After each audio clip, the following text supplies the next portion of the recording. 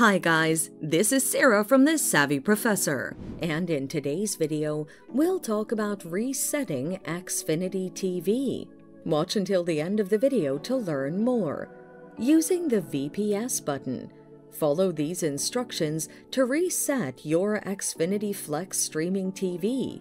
While powered on, find the VPS button on your Xfinity TV box. For older models, the button should be at the back of the box. Press and hold the button for 10 to 15 seconds before releasing it. Wait until the LED changes to an amber color. Ensure a disaster recovery image is showing on your screen.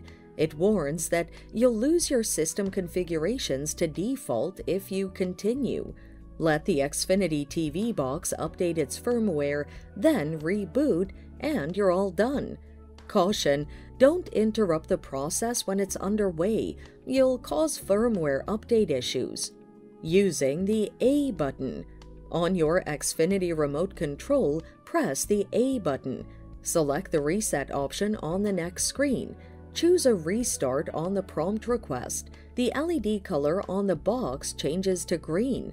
Wait for a system reset to complete, and then an automatic reboot will begin. Does the Xfinity TV reset affect your DVR recordings?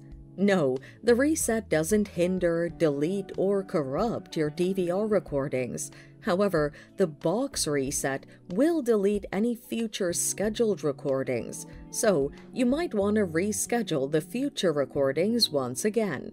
So, there you have it. Resetting the Xfinity TV box is just that easy.